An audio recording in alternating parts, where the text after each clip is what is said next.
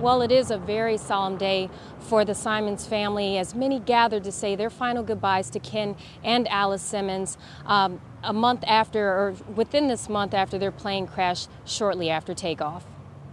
Now on to my dad, Ken Simmons.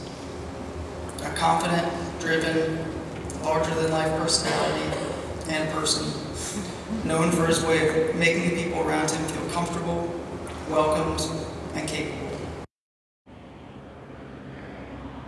Dr. Ken Simmons was a local veterinarian and an experienced pilot, according to family and friends.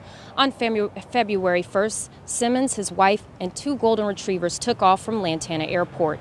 They were heading to the Bahamas when the single-engine plane experienced severe weather 23 miles off the coast of Palm Beach. The Coast Guard spent multiple days searching for the couple and their 2 dogs, but the plane was never recovered. In West Palm Beach, Therese Garnier, WPBF 25 News.